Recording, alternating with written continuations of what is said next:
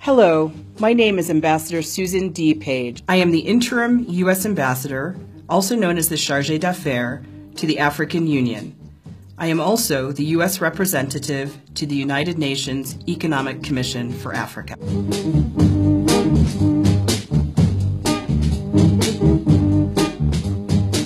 The U.S. mission to the African Union was established in 2006. The United States was the very first mission to be accredited to the African Union for a non-member state on the continent. That's really exciting to us, is we saw the value of this new multilateral organization that had taken over for the Organization of African Unity, which was really new and inspiring.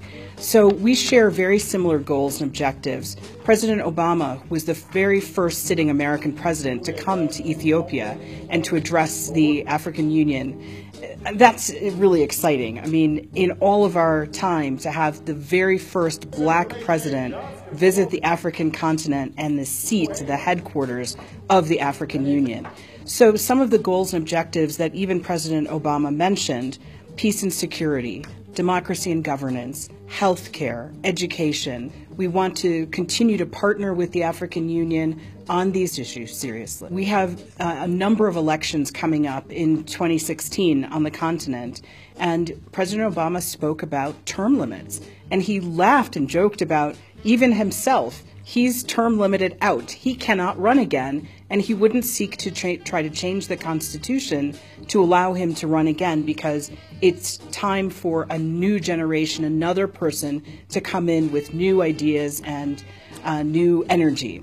Africa is filled with a lot of young people. 60% of the population on the entire continent are under 35 years of age. That's a really great aspect, is to be able to work with the future of Africa, the next generation.